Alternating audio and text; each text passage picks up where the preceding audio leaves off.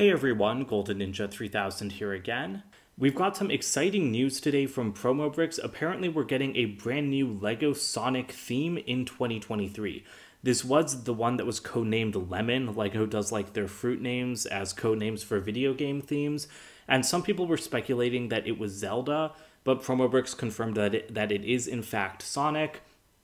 And honestly, I don't really care. Like, I'm just reporting on this news because I figured that Sonic fans are excited. And it is, it's an exciting new development for LEGO. It's a brand new theme.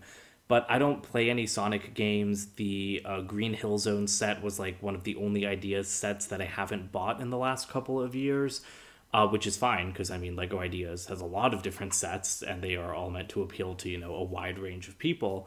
But yeah, Sonic just isn't exciting. I probably would have picked up a couple of Zelda sets just for kind of like the medieval aesthetic, but I don't really see the point in me buying any of these 5 new Sonic sets, which also seems like quite a lot to be launching a new video game theme. I guess the Green Hill Zone set sold pretty well.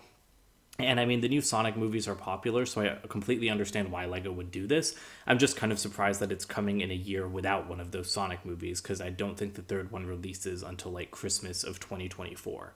So anyway, set number 76990 is going to have 292 pieces and retail for $30. 76991 retails for $40. 76992 retails for $50. 76993 retails for $60. And then 76994 retails for $100.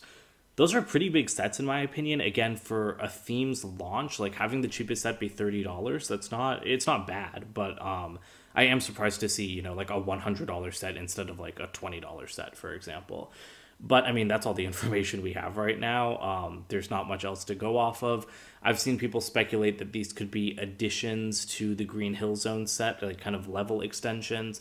I hope that we get something more interesting than that, but like I've said before, I don't play the games, so I can't even like speculate on what we would see.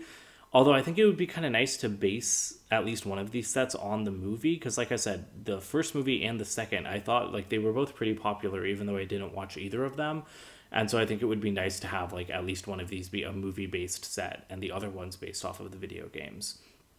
But yeah, if you're a Sonic fan, let me know what you're excited to see in the comments below.